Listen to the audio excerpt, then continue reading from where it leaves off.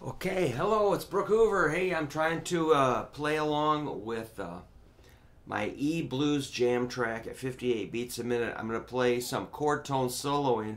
I'm going to just outline the chords kind of subtly. I'm not going to, get too crazy. I'm just going to kind of make really basic phrases like for an E. And like A will be just hitting the root, and there's the root of E, the B, A, and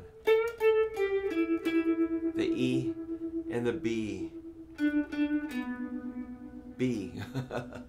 So, I'm just going to kind of keep it simple here, okay? And then, for the first couple times, and then I might sort of sneak out into something else. Let's just see what happens. Keep it loose. So here's 58 beats a minute. I'm going to play my video of me playing the same guitar with the metronome. And you'll be able to hear it, hopefully. Exciting.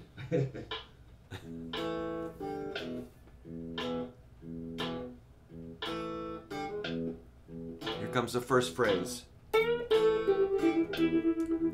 E. E. Now I'm going to A.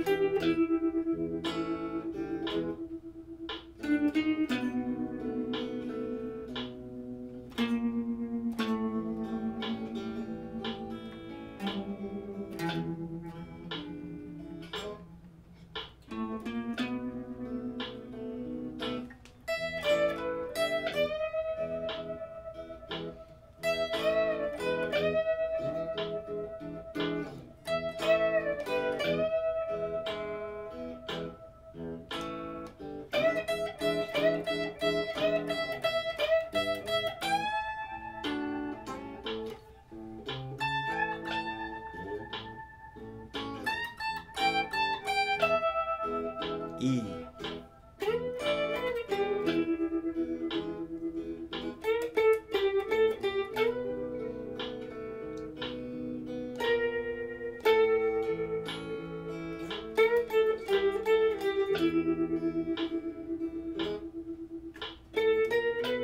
Now I'm going to hit like some thirds.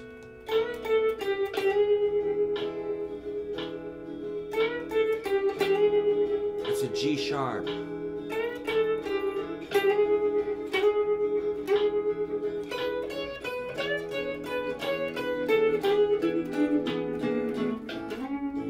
The third of A is C sharp.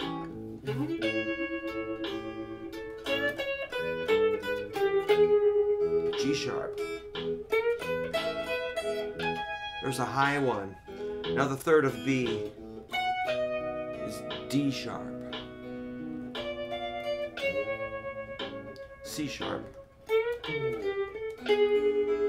G sharp.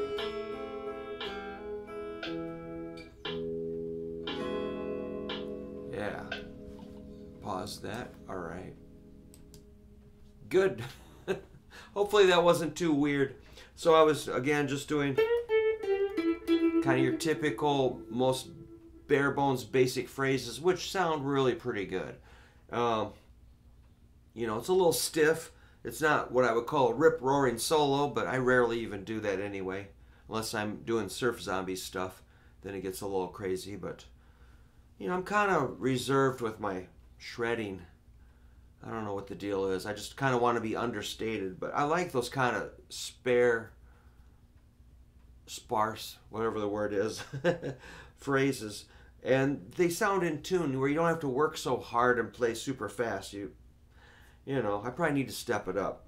But okay, then I mentioned the thirds. The third of E is G sharp. The third of A is C sharp. And the third of B is D sharp. And those notes just sound great, And in my thinking, it takes away the need to accelerate and work so hard. I can be lazy and just play the thirds, and I sound, kind of a little more. I sound in tune with the chords, or I don't have to, punish myself by shredding. I don't know, I'm lazy. But the thirds work so well that I probably need to learn some new solos. But still, if you're not used to that, this is pretty cool.